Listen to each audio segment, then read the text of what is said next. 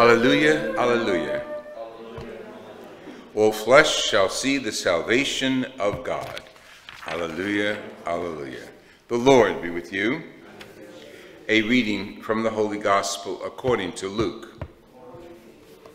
When the messengers of John the Baptist had left, Jesus began to speak to the crowds about John.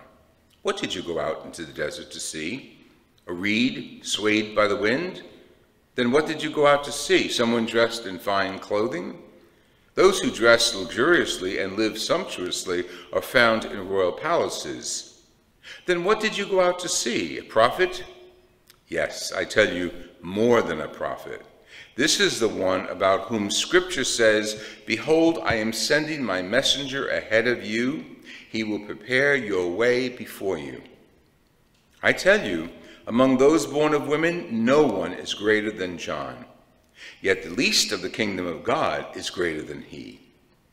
All the people who listened, including the tax collectors who were baptized with the baptism of John, acknowledged the righteousness of God. But the Pharisees and scholars of the law who were not baptized him reject the plan of God for themselves. The Gospel of the Lord Jesus Christ.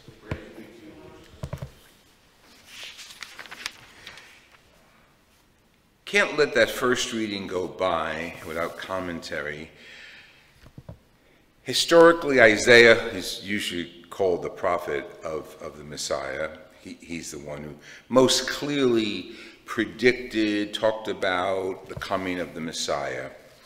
And even the gospel quotes him, "Behold, I am sending my messenger ahead of you." So he's well known in Scripture, in antiquity and during the time of Jesus, and even now. He's telling the people of Israel that you were beat up. You were really messed up. And he uses metaphors of family life. And the reference is in reference to the fact that they had been destroyed as a nation. They were on hiatus out of Israel. They were abandoned. They were tortured. Their land was empty. It was gone. And the quote is, "Not one stone was left upon a stone." So Israel is talking to, Isaiah is talking to Israel as if it's a woman. And that woman is married to God. It's a metaphor. And God expresses to her, okay, you were barren, you did not bear fruit, but now you can sing a song. Now, why even mention that? Well, if someone in those days was barren, did not have children, it was looked upon as a curse from God. That's not the case now, of course. We understand that that's not the case. But that's the philosophy of the Semite mind. So in order to carry that out a little further, you didn't have, this is God talking to Israel, you bore no fruit, you bore no children, you were like an abandoned person. And now, get ready, because your children are going to be so many that your tent has to be enlarged and stakes have to be put out because everyone is going to fit in that. You're going to have so many children. Okay, it's a metaphor, but it really is God speaking to the people of Israel. You were nothing before, and you're going to be great. The people of Israel are going to be great, which is important. And what was taken away from you will be returned. You were thought to be a widow, but now your husband is your maker. Your husband is the Holy One of Israel. Your husband is God. That's quite a gift that Isaiah, through the inspiration of the Holy Spirit, is giving the people of Israel, telling you are God's espoused. Now, there are references to that metaphor many times throughout Scripture, but to be married to God, it's not with a ring on your finger, but God being so in love with the people of Israel that he makes them grow and grow and grow. And he remembers, now before I hid my face from you, when you were up in Babylon and you had no hope, I hid my face from you because you were bad. You sinned. You made deals with the pagans. You put pagan temples on my land. But now, reversing my outburst of wrath, I take pity on you. I remember you, and I love you. And my love never leaves you. Such a beautiful reading and reality. I like to reference married couples too. I don't like the fact that shame and disgrace were placed upon the shoulder of the woman metaphor. In our society, that's still the case. You know, you have shelters for unwed mothers and their children. And where are the fathers? I'm sorry. You know, if you can make a child, be responsible for the child. And our society is just inundated with children whose fathers have abandoned them. And again, this is not what the reading is about, but to make it applicable for our contemporary life, we have to realize that.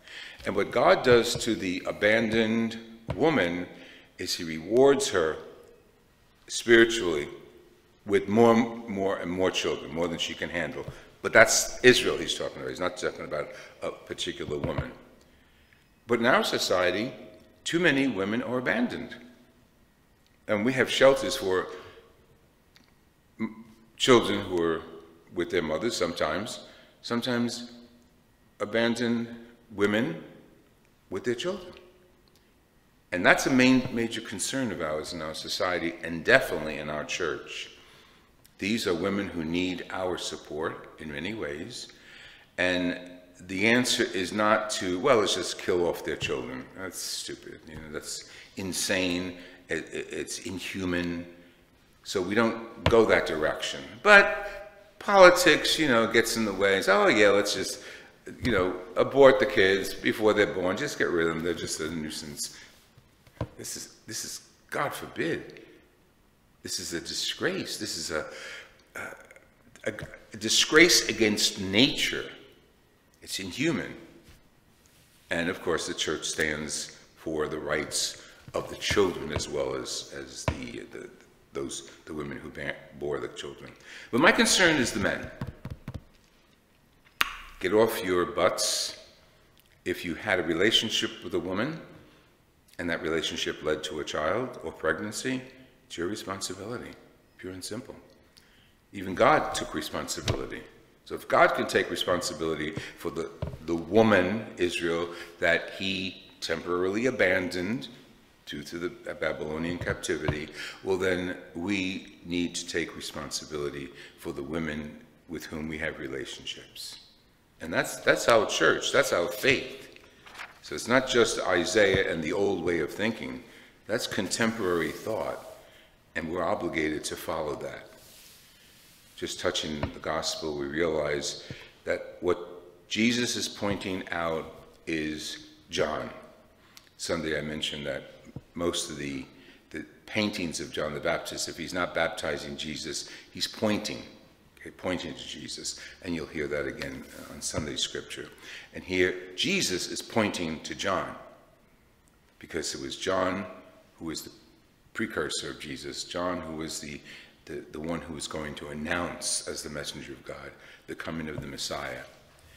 And it's beautiful because, okay, Jesus gives us his word, but he's not just a rabbi, he's not just another teacher. Jesus gave us his word as the word, capital W, of God. So what he says goes. So he's calling us in this scripture to listen to John, apply it to ourselves, and then follow Jesus as we prepare for Christmas.